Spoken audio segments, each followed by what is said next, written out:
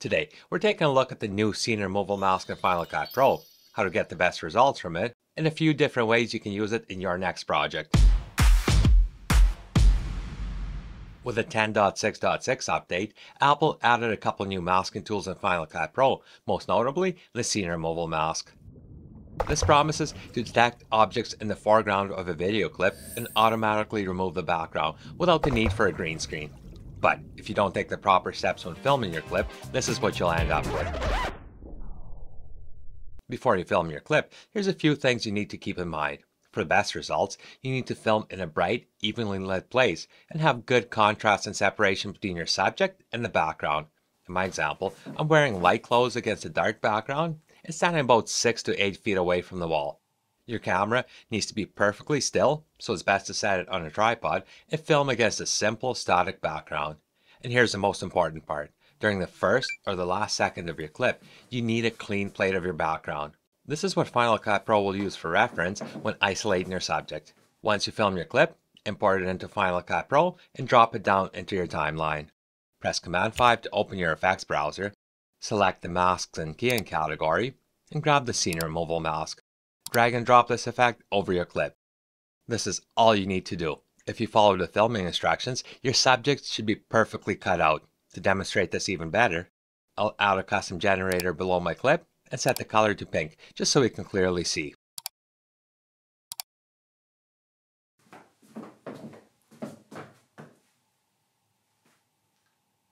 Let's take a look at a couple more clips and see how to deal with some issues that might come up.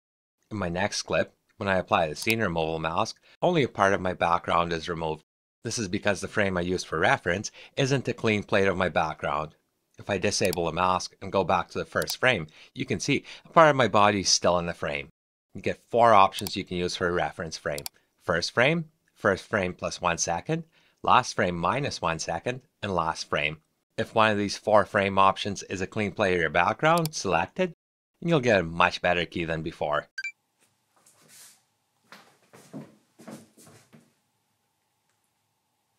The last clip I want to show you is a little bit more tricky.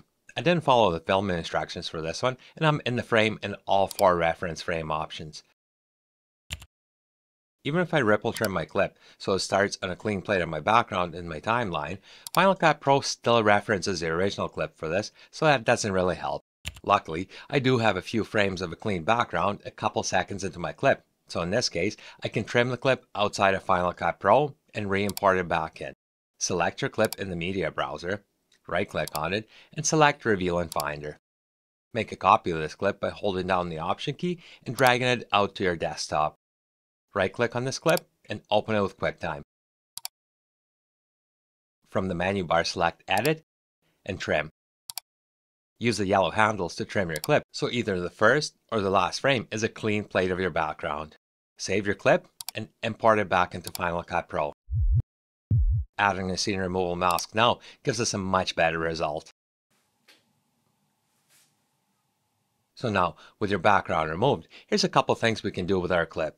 The first thing we can do is obviously add another clip or one of the new animated backgrounds behind our subject. To add a new background, just select a clip or a generator in your media browser and drag it down into your timeline, connecting it under your original clip. Your cutout will be superimposed on top of the clip you've just added.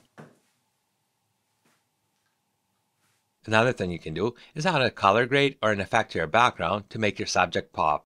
Let's add a bit of blur to the background in our next clip for a shallow depth of field look. First thing we need to do is duplicate our clip.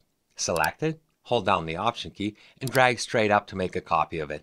Select the bottom copy, go up to the video inspector, and remove the scene removal mask by selecting it and hitting delete.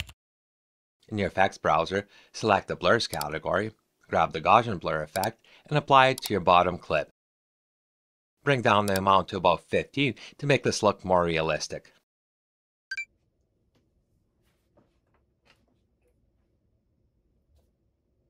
Perhaps the most useful thing we can do with a scene removal mask is use it to add text behind a moving subject. Just like before, make a copy of your clip and delete the scene removal mask from the bottom clip. Go to your Titles and Generators browser, select the title preset you want to use for this, and drag it down into your timeline.